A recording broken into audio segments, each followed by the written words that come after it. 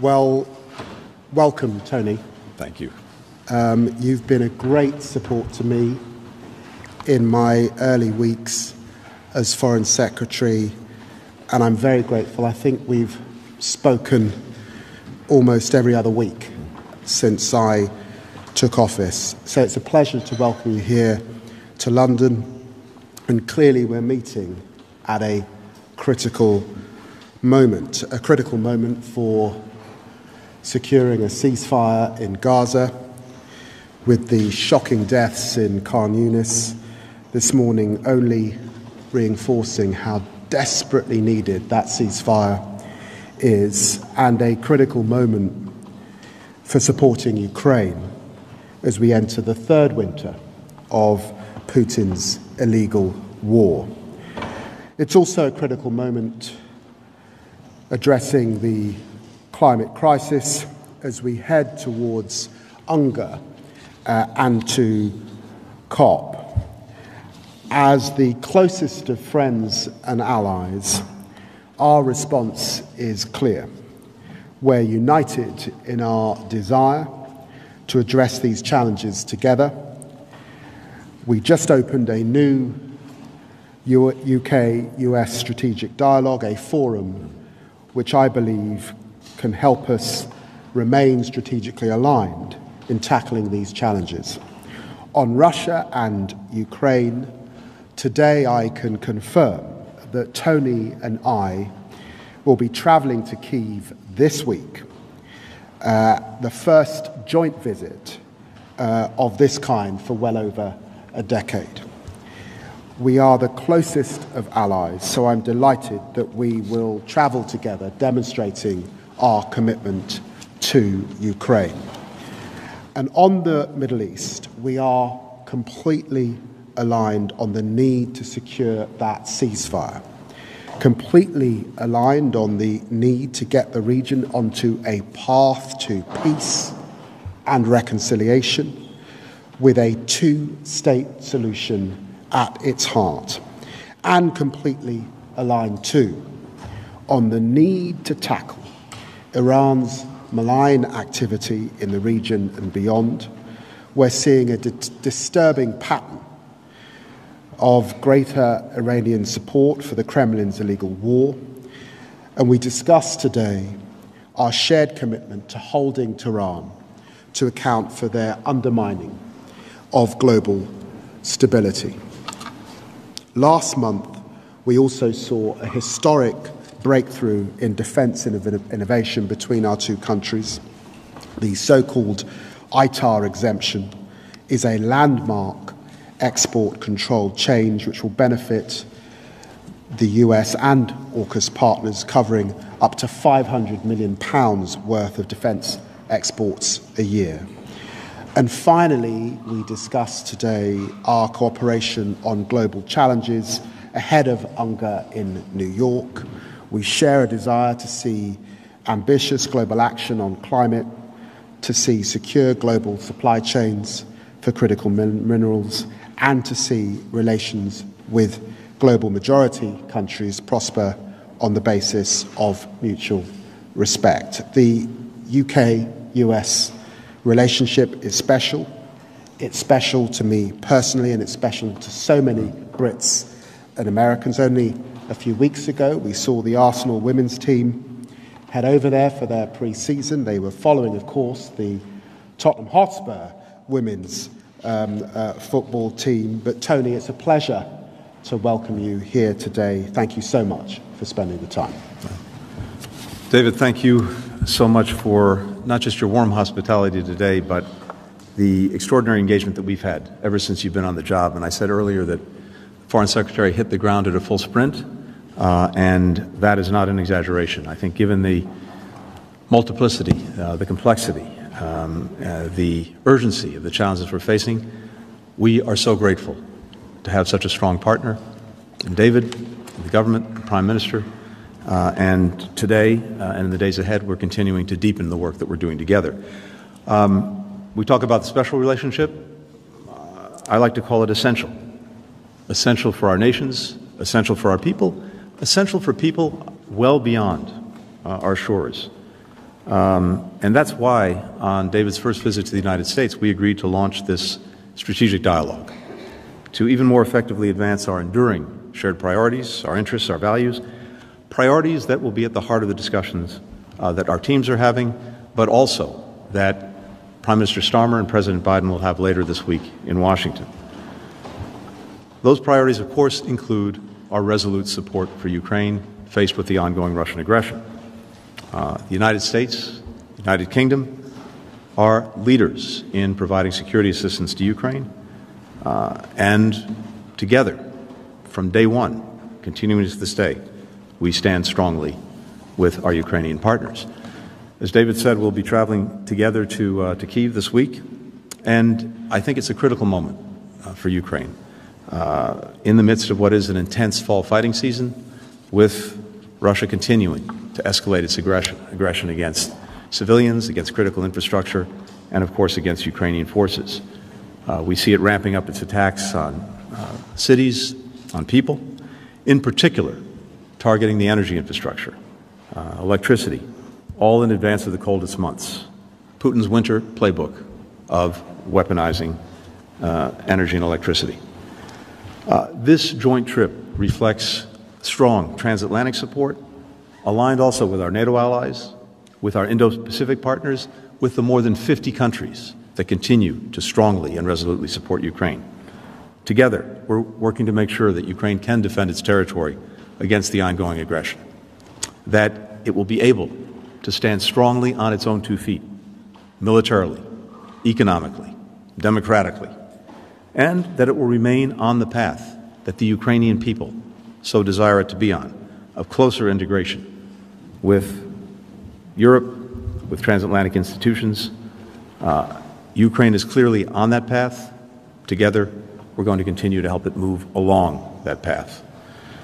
Now, one of the reasons that Putin is able to continue this aggression is because of the provision of support from the People's Republic of China, the biggest supplier of machine tools, the biggest supplier of microelectronics, all of which are helping Russia sustain its defense industrial base. Our countries are aligned in holding accountable PRC entities that are engaged in these practices, fueling the Russian war machine. We also discussed joint efforts to ensure peace and stability across the Taiwan Strait and freedom of navigation and overflight in the South China Sea. For both of us, maintaining peace and stability, preserving the status quo, is essential, and it's essential not just to us, it's again essential to countries all around the world. We also agree on the importance of continuing to seek ways to cooperate with China on global challenges that affect our mutual interests and affect people everywhere, like the climate talks that the U.S. team held in Beijing just in recent days in advance of the next COP. Now, to wage his war of aggression on Ukraine, Putin is also relying increasingly on help from Iran and the DPRK. In these instances, to get actual weapons in clear violation of multiple UN Security Council resolutions. Now, Tehran has long supplied deadly drones. It's built a drone factory in Russia. It's trained Russian personnel on how to operate them. For some time, the United States has warned of an additional threat, the provision by Iran of ballistic missiles to Russia for use in Ukraine. We've warned Tehran publicly, we've warned Tehran privately, that taking this step would constitute a dramatic escalation. Dozens of Russian military personnel have been trained in Iran to use the Fata 360 close-range ballistic missile system, which has a maximum range of 75 miles. Russia has now received shipments of these ballistic missiles and will likely use them within weeks in Ukraine against Ukrainians. Russia has an array of its own ballistic missiles, but the supply of Iranian missiles enables Russia to use more of its arsenal for targets that are further from the front line, while dedicating the new missiles it's receiving from Iran for closer range targets. This development and the growing cooperation between Russia and Iran threatens European security and demonstrates how Iran's destabilizing influence reaches far beyond the Middle East. For its part, Russia is sharing technology that Iran seeks. This is a two-way street, including on nuclear issues, as well as some space information. So, As Iran's destabilizing activities spread, so does Russia, sowing even greater insecurity in their regions and around the world. In recent days, we've been sharing intelligence behind these findings with our allies and partners, and working together to ensure that there will be significant economic consequences for Tehran's actions. The United States will be announcing further sanctions on Iran later today, including additional measures on Iran Air. We expect allies and partners will be announcing their own new measures on Iran as well. Iran's new president and foreign minister have repeatedly said that they want to restore engagement with Europe. They want to receive sanctions relief. Destabilizing actions like these will achieve exactly the opposite. As David mentioned, we also discussed efforts by Russia to interfere in our democracies. We agree that deepening cooperation with our partners in Europe to push back against the Kremlin's efforts to use disinformation and lies to polarize our societies, distort the public debate, that this work is essential. Finally, on Israel and Gaza, we talked today about our ongoing efforts to prevent the crisis in the Middle East from escalating further. Our nations helped Israel defend itself against an unprecedented attack from Iran a few months ago. We're prepared to act together to help Israel defend itself in the future. We're equally determined to end the conflict in Gaza as soon as possible. And the quickest way to do so remains bringing the ceasefire agreement over the finish line. It's the best way to get the hostages home, the best way to get a massive infusion of assistance for people who so desperately need it in Gaza.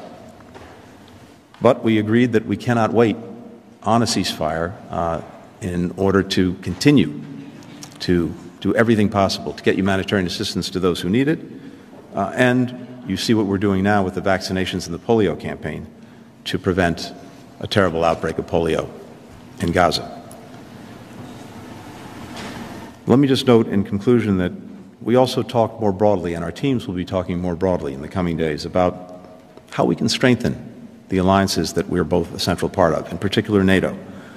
We welcome Britain's new NATO First defense strategy, the Prime Minister's commitment to increase UK defense spending to 2.5%, and we're urging others to do the same, especially in light of the serious threats that we all face. We discuss continued trilateral cooperation with Australia through AUKUS, especially through nuclear-powered submarines. This reflects growing efforts to weave together allies in Europe and the Indo-Pacific, to build bridges between them, because what happens in one theater has an impact on the other. And more, our allies and partners in Europe, in the transatlantic theater, and in the Indo-Pacific theater recognize this and are acting on it. Finally, the Prime Minister and David have made it a top priority to reset relations with Europe, including seeking closer UK-Europe cooperation through a wide-ranging UK-EU security pact. We fully support these efforts. It's good for the UK, it's good for Europe, it's good for the United States, which benefits when our transatlantic allies are tied even more closely together. And I know when the President sees the Prime Minister on Friday, he'll also look forward to having a few words about Northern Ireland. We are very pleased at the commitment that Prime Minister Starmer and Secretary for Northern Ireland Ben are showing to the Good Friday Agreement, to supporting Northern Ireland's prosperity. And we share this goal and will work with all parties to sustain and advance the agreement. David's often said that Britain is always stronger when it works with others. So is the United States, especially when we work with our closest ally, the United Kingdom.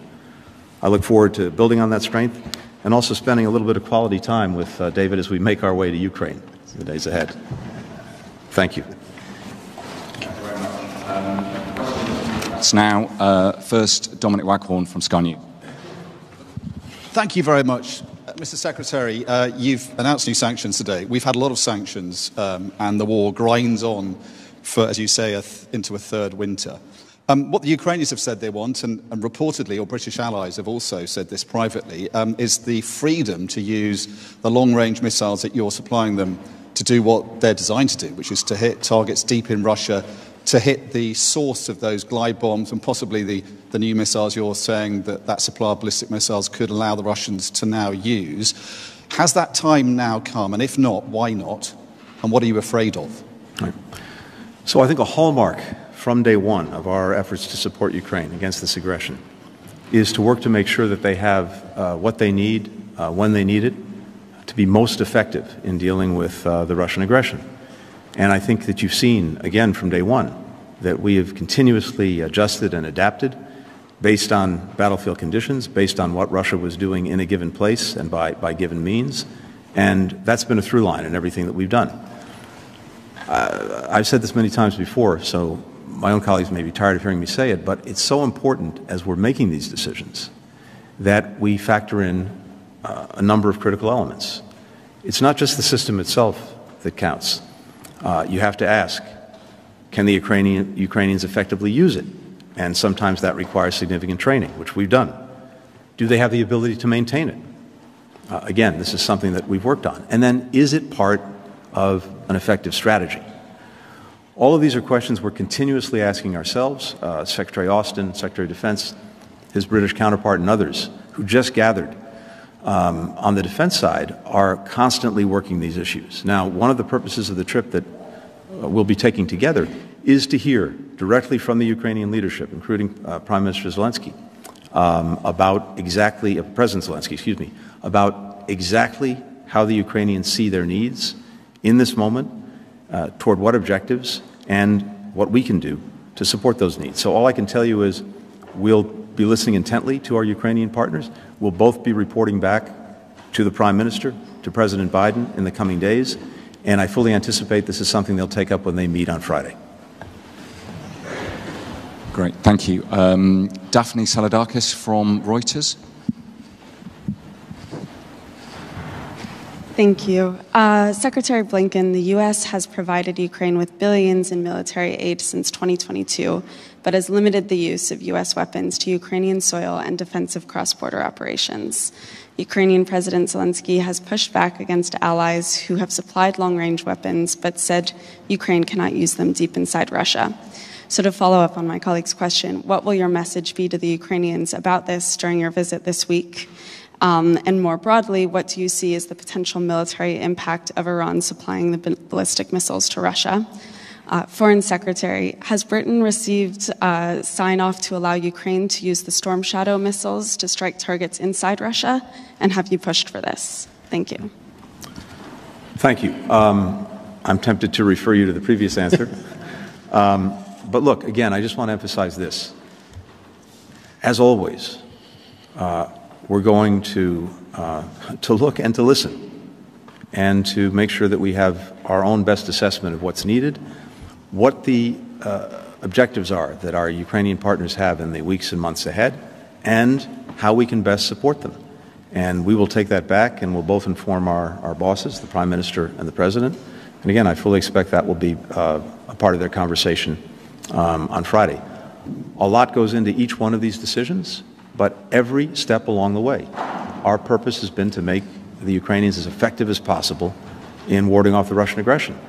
And the fact of the matter is, if you look at where we are, these are difficult days given this aggression, but Ukraine continues to stand strong. And I believe that it's very much on a trajectory where it will be able to stand strongly on its own 2 feet, militarily, economically, democratically. It will be increasingly integrated with Europe. And Putin will continue to know a strategic failure in Ukraine, and the Ukrainians will know a strategic success in building a strong, vibrant country. But a lot more work has to go into making sure that happens, and we will be listening very intently on this and reporting back.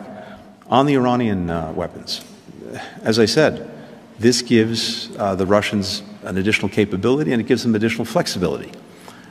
They have ballistic missiles already, but the particular Iranian missiles that they're getting have a certain range. This means that Russia will be able to dedicate its own ballistic missiles to longer range targets, not use them on the shorter range because it will have these Iranian missiles that have about a 75-mile radius to them to do that. So it adds to their capacity and it fuels the war.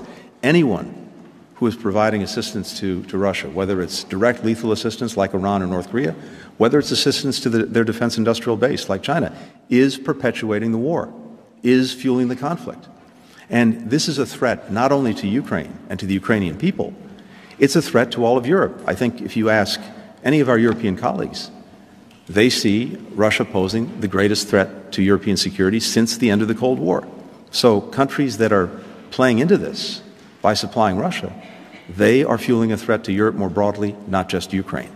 And they have to take that into account, particularly in their own relationships with Europe. As you would expect, Tony and I have discussed Ukraine now since taking office nearly every other week. We had a fruitful discussion today.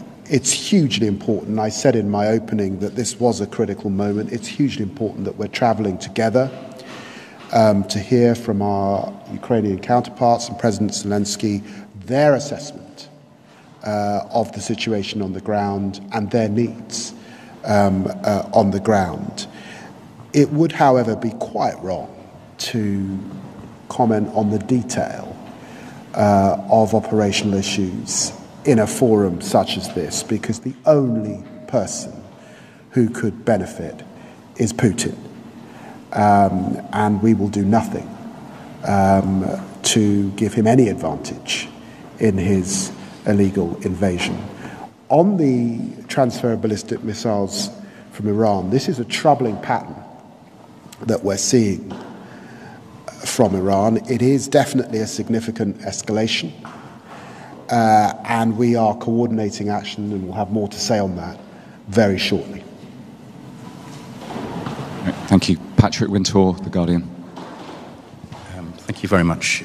Secretary of State, the Israeli Defense Minister Gallant this week warned that Israel had reached a strategic junction in its war with Hamas, where it must choose between the risk of a broader escalation and a hostage deal with Hamas. Do you agree with that assessment?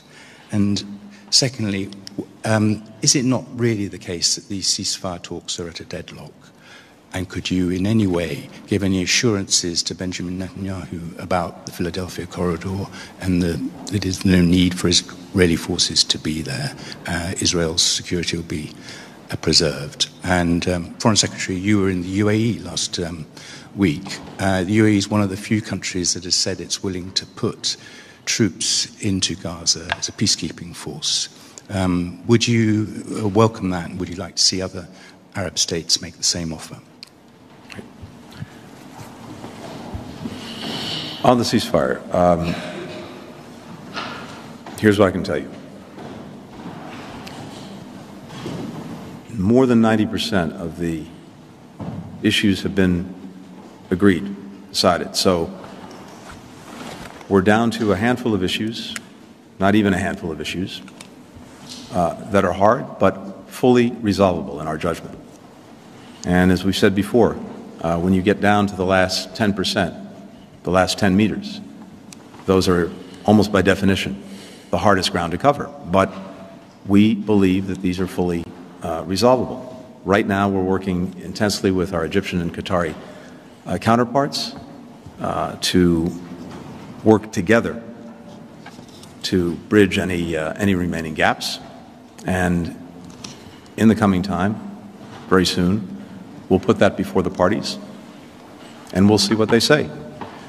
I think what is evident, though, is the strong interest that everyone in the region has in being able to get the ceasefire concluded. It's clearly in Israel's interest. It's in its interest to get hostages home. It's in its interest to turn down the temperature in Gaza. It's in its interest to have possible off-ramps in the north with Hezbollah and Lebanon that a ceasefire in Gaza would make more possible. It's in its interest to also further enable us to calm the situation in the Red Sea with the Houthis. And it's in its interest because it opens other prospects that could fundamentally alter Israel's security for the long term, including the prospect of normalization of relations between Saudi Arabia and Israel. We saw back on April 13th, when Israel was attacked directly by Iran for the first time, something unprecedented, and that was other countries coming to its active defense. And this showed in embryonic form what the future could be, a future in which Israel is integrated into the region, in which it enjoys normal relations with other countries, something it sought from day one of its existence, in which it's protected against the aggression coming from Iran or its proxies, and in which Iran and those proxies are isolated. That's very much possible in the future. But it requires resolving Gaza, ending the conflict there.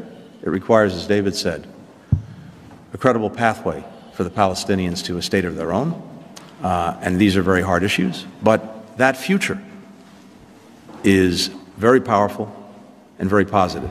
The alternative is a perpetuation of conflict, a perpetuation of insecurity, and multiple fronts at the same time, not only in Gaza, but we see what's happening in the West Bank and growing insecurity there. We see what's happening in the north and the possibility of conflict with Hezbollah and even broader conflict with Iran. From day one, our purpose has been not only to make sure that Israel can effectively ensure that October 7th never happens again, but also that the conflict doesn't spread. And we're intent on that. But the longer all of this goes on, the greater the risks of just that happening. So I think for Israel, clearly for the Palestinian people, and especially Palestinians in Gaza, who desperately need this conflict to be over so that they can get the help that they need and begin to rebuild their lives. For every country in the region, the interest is clear. I can't speak to what's in the mind of Mr. Sinwar and where his interests lie. He will have to make those judgments for himself. But we remain resolute in working to bring the ceasefire over the line because it would open up so many more positive prospects. And let's see where we are in the coming days. Could I just say, Patrick, that Tony's assessment that 90% of the deal is there is completely correct. And in the end, what you need are partners for peace.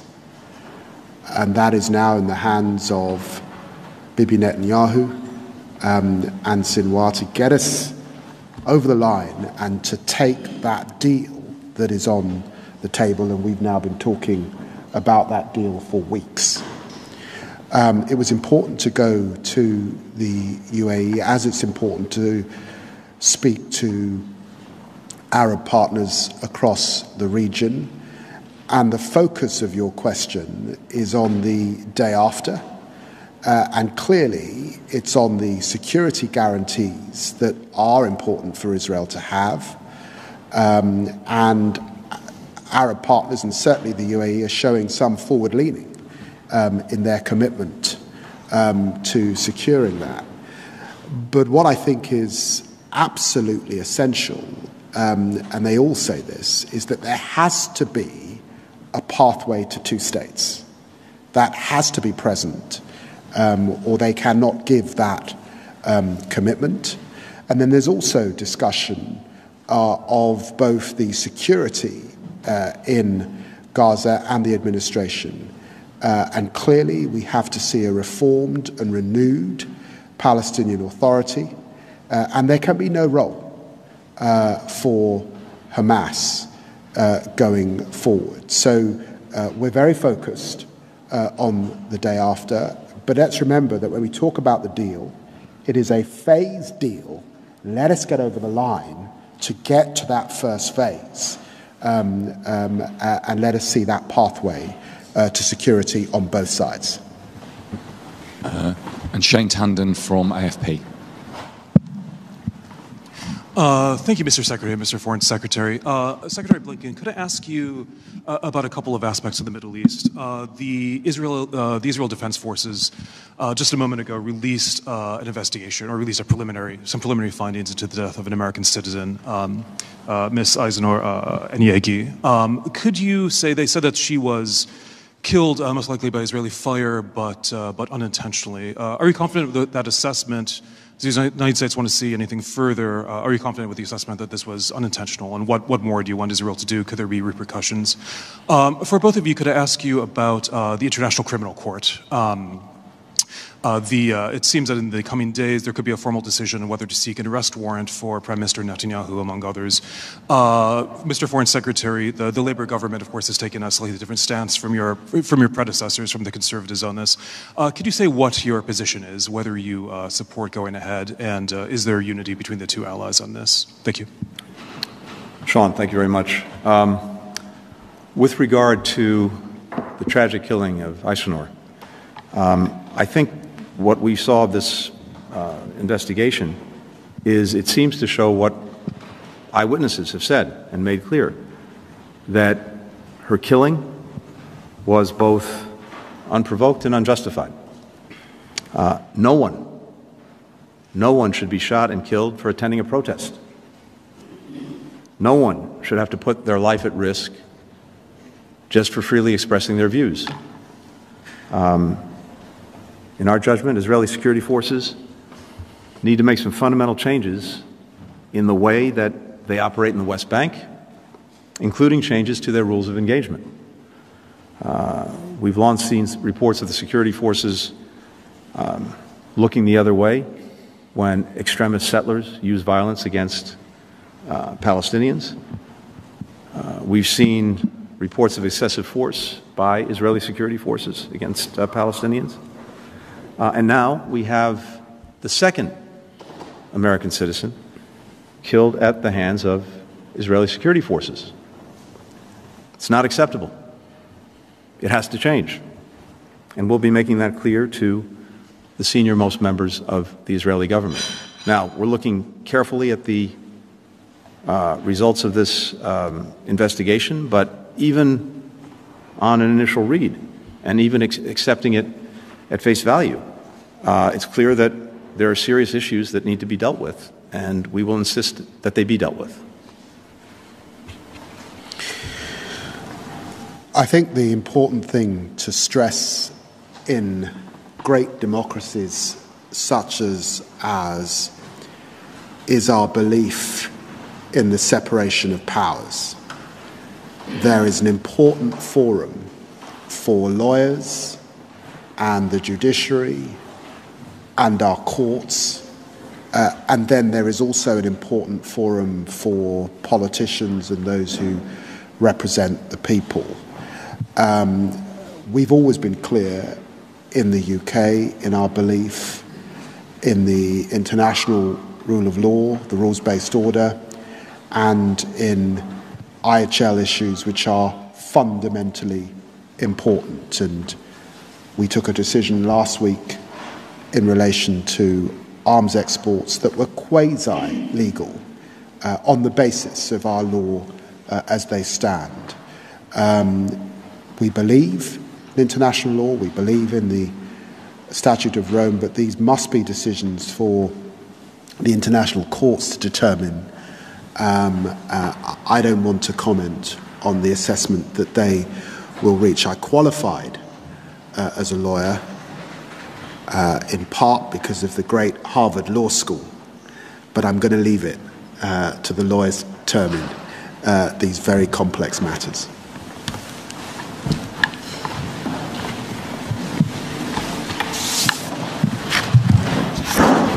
Thank you. Thanks a lot.